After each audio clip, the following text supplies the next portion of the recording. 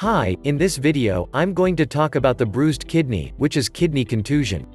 You see, a kidney contusion, often called a kidney bruise, occurs following blunt trauma or direct impact to the lower back. This trauma leads to bleeding inside of the kidney. It may also cause pain, tenderness, and discoloration of the skin. However, your back muscles and rib cage protect your kidneys. If a kidney becomes injured, you may also have injured other muscles and bones. A bruised kidney is considered a serious injury. Left untreated, it can lead to serious health complications, even death. The common symptom associated with a bruised kidney is pain, specifically on the sides of the abdomen and in the flank area. This is the region between the lower rib cage and upper hip. Likewise, other symptoms include dull ache, tenderness, skin bruising or discoloration, nausea, vomiting, blood in the urine.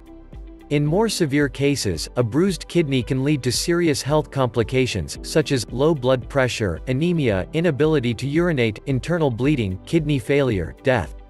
As you can see, blunt force trauma to the back or abdomen is a common cause of kidney bruising. This type of trauma can happen during a car accident or a bad fall.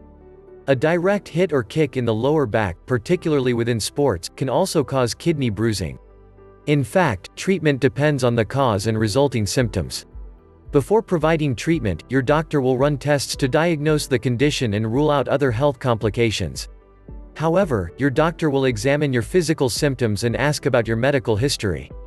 They may then conduct imaging tests to rule out internal bleeding and further injury, such as X-ray, urinalysis, CT scan. In milder cases, your kidney will heal on its own within 1 or 2 weeks. Your doctor may recommend bed rest during this time to closely monitor your condition. In more serious cases, your doctor may administer fluids to maintain blood pressure. Controlling your fluid intake will also encourage urine production if it's been affected by your injury. Your doctor will also address internal bleeding issues. Well, a bruised kidney is a serious injury that often requires immediate medical attention. If the injury was minor, it can take up to 2 weeks for a bruised kidney to heal on its own.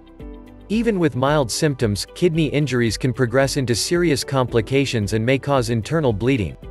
If you were in an accident that injured your back or abdomen, call your doctor to discuss your kidney health.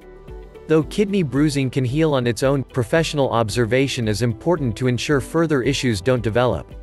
That's going to be the video. Thanks for watching, and don't forget to click link in description below to learn more about how to lower your creatinine easily and improve kidney function naturally.